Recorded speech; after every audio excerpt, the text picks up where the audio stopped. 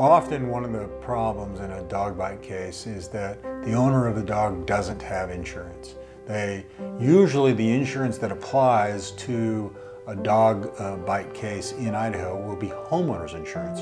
So if you have a renter who has a dog who doesn't have renter's insurance, or somebody who is not living in or covered by any homeowner's insurance, you have this situation where there is no insurance coverage.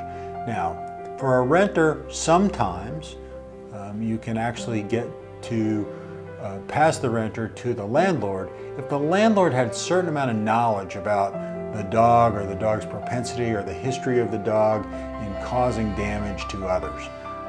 That is, it's often difficult to get there, but sometimes you can get there and you need an attorney involved in that case to deal with it. If not, unless the person who owns the dog who doesn't have insurance has some personal assets that you can recover from, and that means, what do they own? Do they have, do they own some land? Do they own something else that is of sufficient value to make it worth pursuing them for your losses?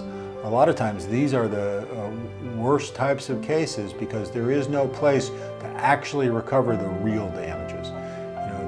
These cases can be sad and tough, but we're happy to talk to you about yours if you want to give us a call.